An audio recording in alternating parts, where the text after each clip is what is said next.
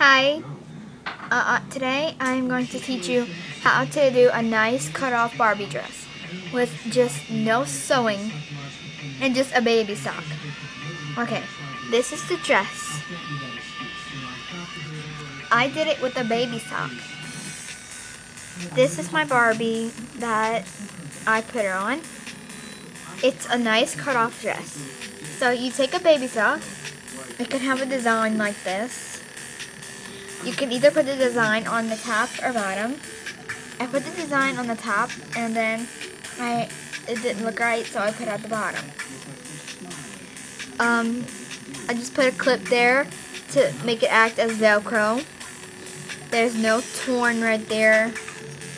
This sock was just a little too big, so that's why I did it. So there's really nothing much to say. All you gotta do is just cut the top of a sock